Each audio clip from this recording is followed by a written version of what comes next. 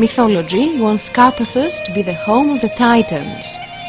First resident was the Titan Gepeto, Son Uranus, which means sky, and Gaius, earth.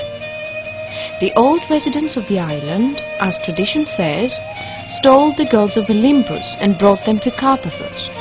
That's why they were named Arpathei, Karpathei, Carpathian. Mythology also wants the island the place of hospitality for the giants, also children of Gaius. The son of Neptune, Proteus, also lived in the Carpathian Sea. The goddess Athena was brought up here. Prometheus, the god thief, who stole the fire from Zeus so he can offer it to the people, also lived on the island. Literature's testimonies mention Minoan sovereignty on the island. Later on it was colonized by the Argives. Homer called the island Karpathos.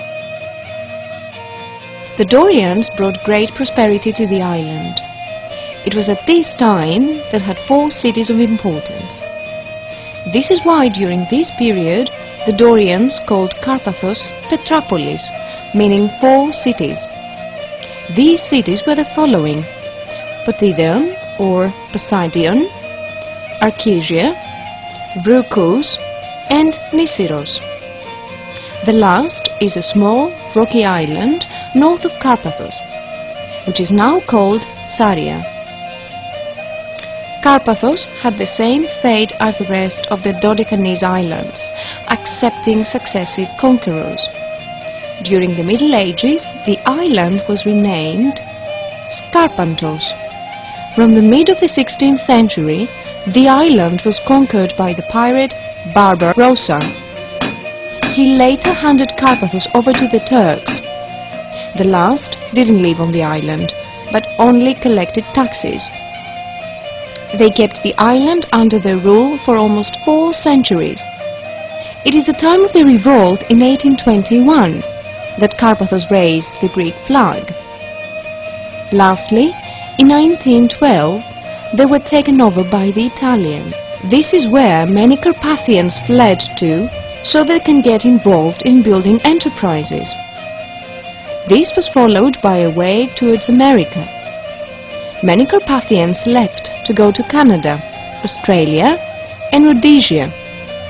Fewer had Europe as a destination. As far as away as they had gone through, they had Karpathos deeply rooted in their heart.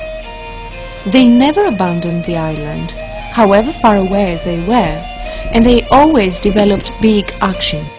During World War II, the island was taken over by a German army, which joined forces with the Italians.